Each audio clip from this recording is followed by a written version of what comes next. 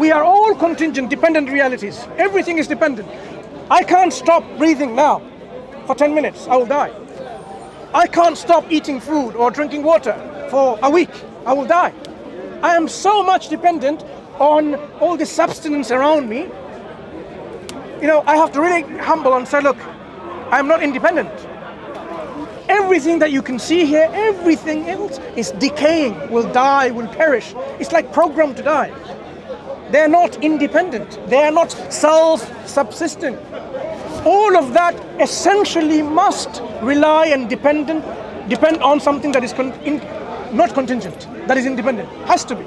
Otherwise, you cannot explain the existence of dependent things. You have to now rationally explain I don't think that depends on an independent being. How can it depend on itself? Can I give life to myself when I was non-existent? The universe itself is non-dependent. Like, everything is impermanent. Eventually, sorry? Everything is impermanent. In the end, it will all come to an end. Yeah. So if everything is dependent, perishable, decayable, how do you explain the existence of dependent things? What does it depend on? How did it even come into existence? How do dependent things come into existence? How did I, or this world, come into existence? For example, 200 years ago, I wasn't in existence, for sure. I didn't exist. I'm not 200 years old. So when I was not existing, I couldn't have given life and existence to myself when I was not there. Yeah. So when you have all of these things which are dependent, how did they come into existence? We have an intelligent, reasonable, rational answer. A necessary being, which is independent. Absolutely. Has to be. For me, the solution isn't found through faith. It's found. That's through not faith. science. As I said, did I even mention the word faith? This is reasonable, rational, and intellectual inference. If you are going to use sound intellect, this is the time to use it. Now tell us, how do you explain the existence of anything? And yet this existence is dependent and contingent. Why isn't there nothing? Why isn't there nothing? Why does it require an explanation through a God or an independent being? Everything. But I'm interested to know what kind of being do you expect?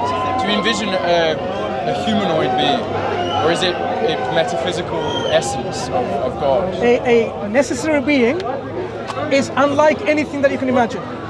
Will be free from all deficiencies and weaknesses and all limitations.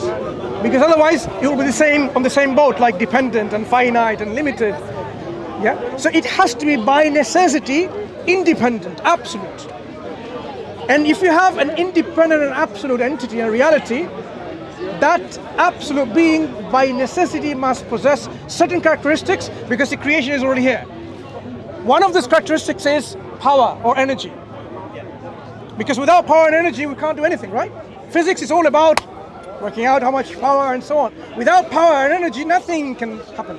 The fact that the universe is here and is transforming, the energy is transforming itself and conserving itself maybe in an ecosystem, it means there is a being that possesses energy. So that necessary being will be a possessor of energy, but also another attribute or quality.